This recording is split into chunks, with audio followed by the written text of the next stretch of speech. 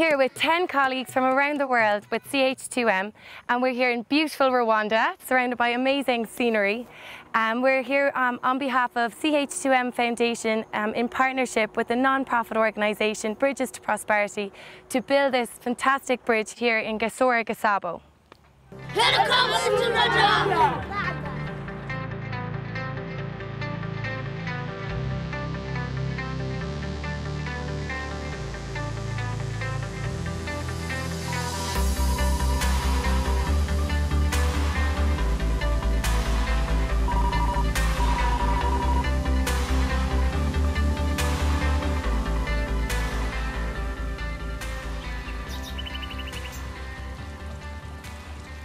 So this is what it's all about, this river, tributary from the Niabagogo. We're going to help build a bridge and help save lives.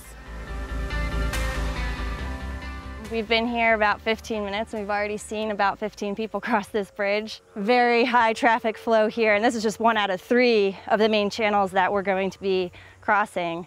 The wood has been here for a long time. It's creaky. The water in the channel is 2 meters deep, steep embankment here, so we're hoping we will make a difference with the new bridge.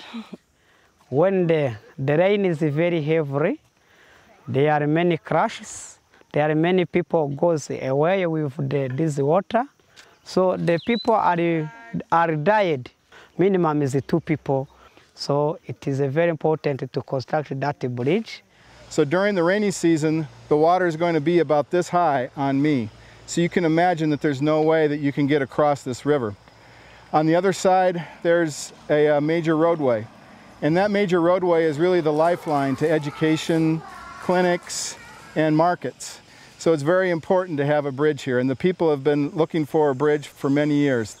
We're staying in a village called Gaseki, a 10-minute drive from the bridge site. So we kind of had to settle in there first before starting work on the bridge. And we have 2 houses. The main house where the women all are and the food, and then the men's house. I can't tell you anything about that because I never venture there. Here we have the main heart of the house, the kitchen. This is Olive. She's our cook who's been cooking and cleaning for us. She's been cooking on a gas stove out here and getting water for us, and we're very appreciative of all of the work she's done for us. And this is the main room, and generally this is where we gather in the evenings to discuss the next day's work and eat things. The main bedroom is almost like the girls' dormitory. Home sweet home. So now we leave the household and go to the facilities, as we call them. So here is our shower room. You bring in a can of water and a bowl, and there you are. I might just let this one speak for itself. Okay, got my steel toes on. We're getting ready to go to the site. About to be hard at work.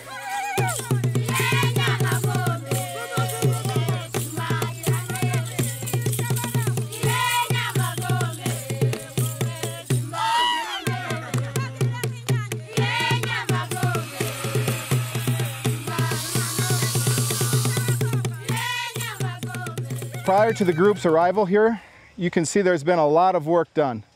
The Bridges to Prosperity folks have guided the local Rwandans on how to do the construction for about 2 months before our arrival. When the project is starting, local community are coming to the site. They try to prepare the site, like collecting the stones, collecting the sand. And after that, we select some local laborers to help us, and we have to pay them.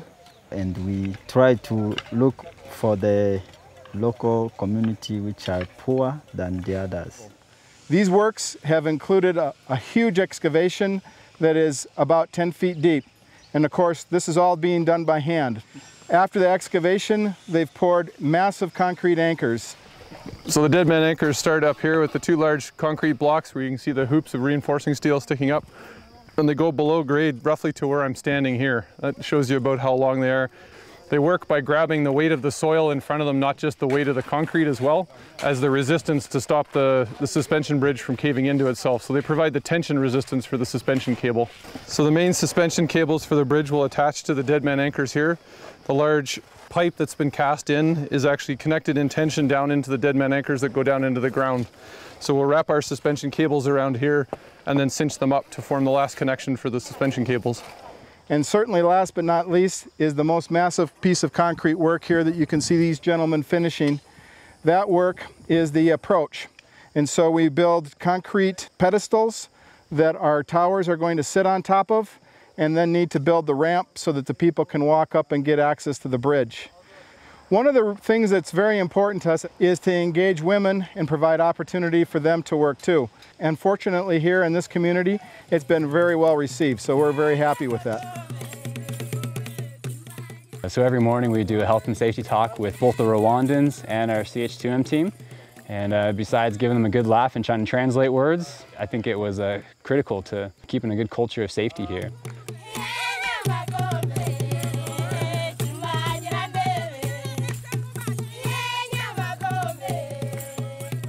So I grew up in the Democratic Republic of Congo, which the environment is not different from here, and the problems are almost the same across this region, where the infrastructure is not really safe, or it doesn't exist, it's not in place. It's always a problem moving from one village to another, or even going to the next market. I wanted to be part of the team that will provide safe access. I wanted to give something back. It's important to give back to the community and especially use our engineering skills for improving lives around the world. This bridge is about enabling the local community. One of the things we have to realize in life is, it's not that people are unable to get up and get going, but they just have small obstructions that they can't get past. I'm hoping this bridge will open up the unlimited potential of this valley. So these are the rebar that are going to hang over the main suspension cables. Right now we have some of the local staff helping us bend our rebar out. Tessa and I are measuring them to the appropriate length and marking them and labeling them so that when we move them over to the bridge site, we can have them organized and ready to place in their proper order. So we spent the day erecting the scaffolding in order to get ready to raise the towers. We're going to be doing 4 levels of scaffolding, and we're really making sure it's secure, that it's level, and that everything's tied down properly. This is something that's really integral to getting the towers up, since we aren't using any machinery or cranes or anything like that. We'll be able to erect the towers with a pulley. It's all hand labor, so it's very important that we set it up properly.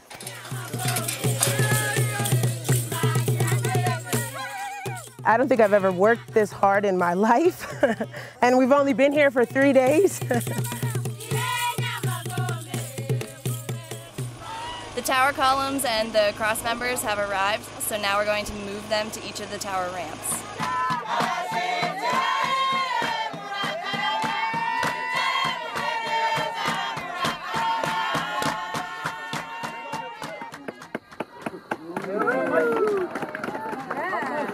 It's definitely a positive experience for me. Working alongside the people who are actually going to be using the bridge is an amazing feeling. 1, 2, 3.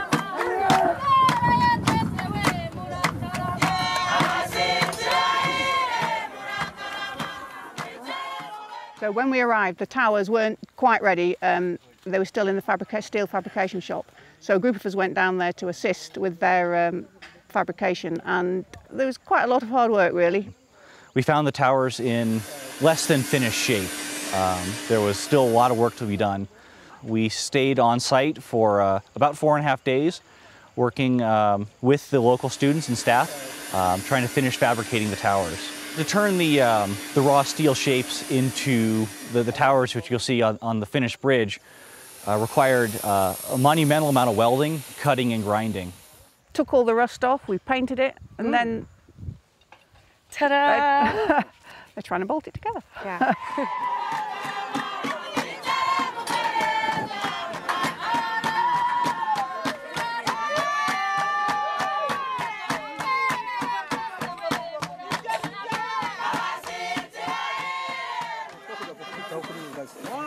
Video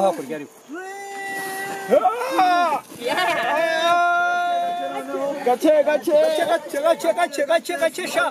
Gache, gache, gache, gache, gache, gache. Gache. Stop. Everyone.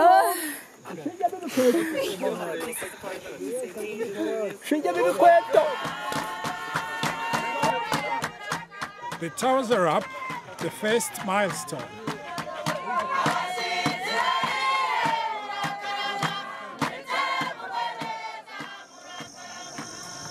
We're painting the bridge CH2M purple, and we learned this week that purple is also the Rwandan genocide remembrance colour. And our teammates have asked us to paint even more of it purple.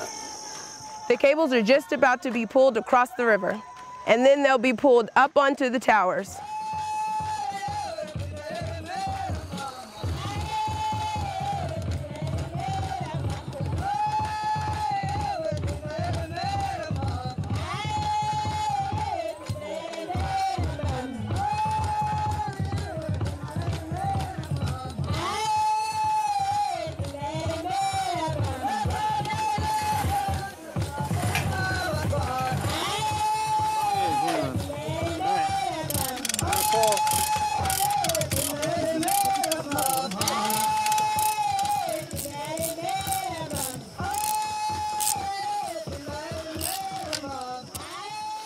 Pull!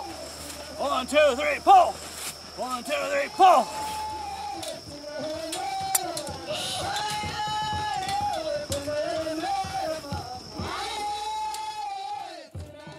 Yeah, so my work platform has been pretty elevated, and quite honestly, I feel like I'm pretty lucky. I get to see a pretty amazing view. The most challenging aspect of the project, in my opinion, has been the scaffolding and everything related. And so it's been a challenge, but at the same time, it's been such an adventure. It's been great. There has been beautiful synergy between the BTP team, CH2M Hill, and the local community in helping build this bridge. What an achievement. Hi, how are you? How are you? Yeah, every day we come home, there's about, I don't know, at least 30 or 40 kids that come and greet us and chase our cars up, and they love football, and they love jump rope, and they love pencils.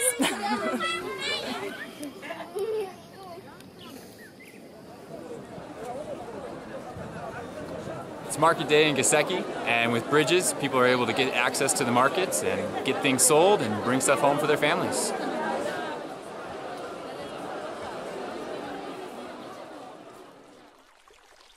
There's about 300 sites across the country that should be bridged. So one of our main goals here was to help bring up the capacity of the local staff so that they can finish the job. So we spent a lot of time trying to share all the knowledge we could. But then at the same time, I also learned a lot from them. So right now in the background, you can see they're surveying to set the sag in the cable. So that's where the cable comes down to the low point, and we're trying to set the low point, the elevation, where it will drop down while we're loading the bridge and building the bridge so that the deck is level. Once the sag has been set in the cable, we can begin to hang the suspenders, which are made of reinforcing steel or rebar that took many days to bend and fabricate here on site. From the suspenders, there's a cross beam that runs across. From that cross beam, the deck is supported.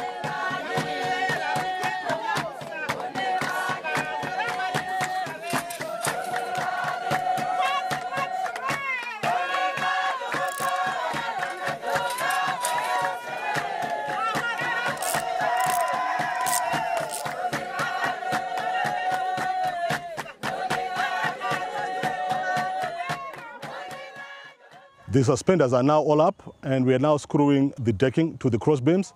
It's starting to look really good. One of the tasks that I spent a lot of time on was actually cutting the deck. It was one of the materials that was delivered differently than anticipated. We were looking for something that was about 200 millimeters wide, and it was delivered at about 120 millimeters wide, which meant that we're going to have more runs of deck across side to side of the bridge, more pieces, more bolts, more cutting of the timber as well. Biggest challenge when cutting the deck was the extreme warped condition of the boards. Each time we've had a material delivery delay or a different material that's been delivered, decisions have been made relatively quickly, and as a result have found our way back onto schedule fairly rapidly. When you're given a problem You got to have some ingenuity and creativity in order to keep moving, and you can't get stuck on it. The term all hands on deck is literally going down at the moment. People are drilling, hammering, doing whatever is possible to get this deck done, and with 2 days to go to inauguration, there is a serious buzz around the place. We're starting the decking with 2 teams on each ends of the bridge, and we're planning to meet in the middle.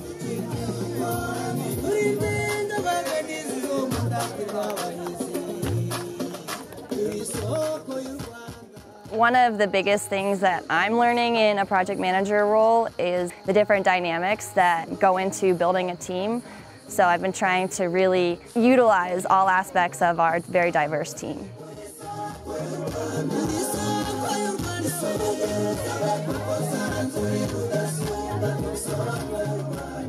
It's 6 o'clock, it's late in the day, the last plank is in, and this is officially a bridge.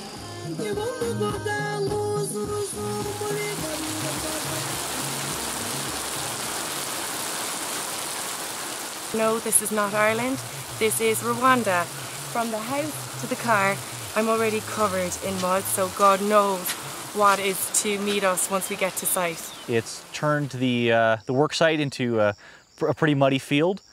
Luckily, yesterday we put in a really long day and finished all the decking, so all we have left to do is put up the fencing as our safety barrier, and then the bridge should be complete.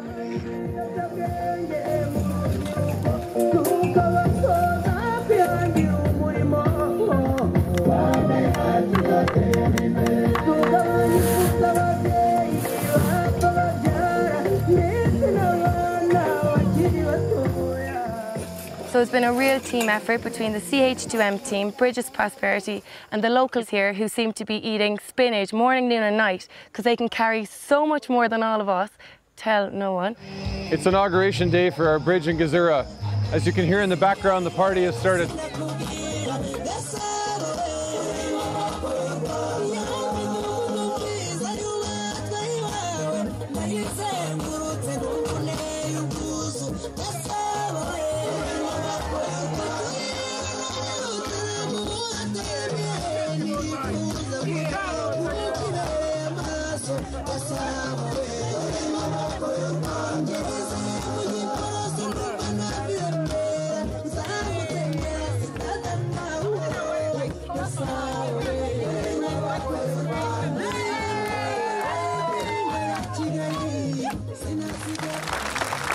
It has been a pleasure to work with all of you and to learn from you. We hope that this bridge will help you reach your full potential and help you and your children achieve your dreams.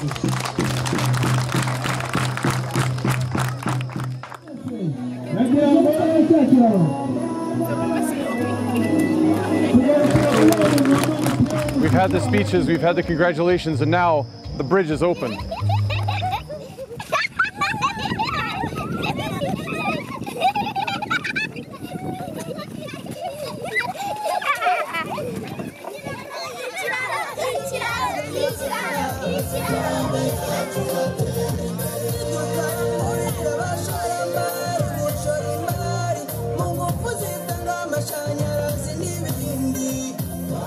So when I look at this bridge, I feel proud in that we have managed to accomplish it with limited time, limited tools, and limited technology. I'm glad that we were able to be a small part to help build the bridge. Saving lives, changing lives of many people, and that's the reason why we're here.